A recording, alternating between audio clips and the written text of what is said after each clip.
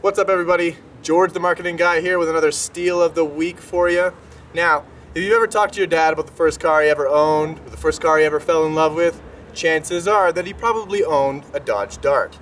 Now, this isn't your dad's Dart, however. Unfortunately, your dad's Dart probably only refers to the smoke dangling from his mouth in the morning. So come and check this out.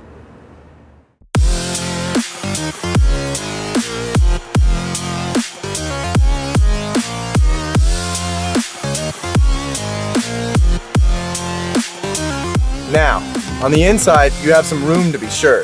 You get some of the standard conveniences of today's vehicles such as Bluetooth, power everything, keyless entry, and you get an auxiliary jack for jamming some old hair metal with your dad.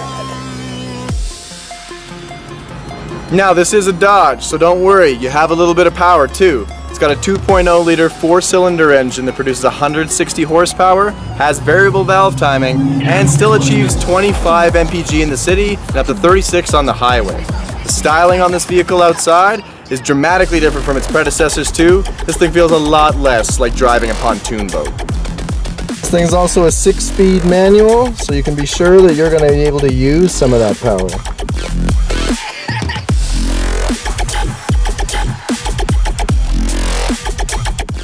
This Dart is also market value priced to be just over $8,500, the best price in the city and up to $3,000 less than the industry average. It only has 40,000 clicks on it and it's never been in an accident too, so this car is still in its adolescence. The Dart has always had a charming made in America origin story, and that holds true today. So grab the vehicle that got the 60s talking, because this Dodge revival is a serious bullseye. I'm George the marketing guy, and I hope I got your attention.